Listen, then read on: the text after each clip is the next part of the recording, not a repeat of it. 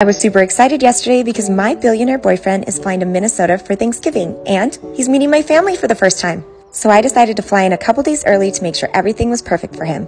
But unfortunately, my heels broke in my luggage on the way here, so I had to borrow some of my mom's.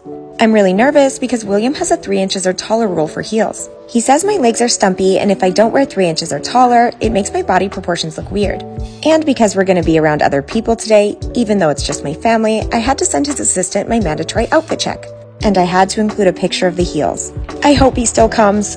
After I was ready, I did a little workout, and then it was time to wait for William. William's been in Brazil the last couple of days with our model friend Candace getting ready for their trip to the Maldives. And because I hadn't heard anything in a few days, I decided to text his assistant. She responded right away. She hasn't heard anything from William either. I started getting nervous. Did he forget? Until there was a ring at the door.